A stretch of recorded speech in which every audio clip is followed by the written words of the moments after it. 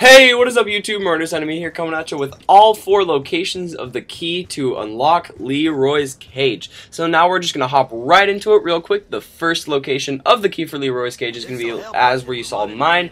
Real quick, just right next to the cage. The first time that you ever even unlock Leroy's cage is going to be right there on the side of the cage.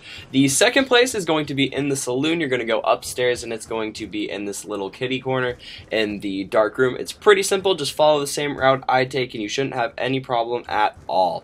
So once you go there, as you can see, that is the second location. They are represented by plaques on the wall with stars on them. So now the third location is going to be at the bank right by where the deposit money, which is, there it is, the plaque on the wall with the silver star.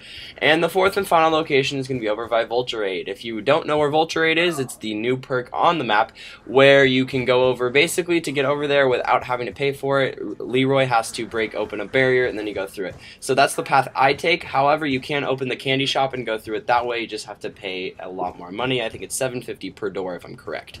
Anyway, so as you go, you just walk straight through onto the through the Vulture Aid, or not Vulture Aid area, through the courthouse, and there it is. As you saw, the plaque on the wall. Plaque on the wall. I apologize.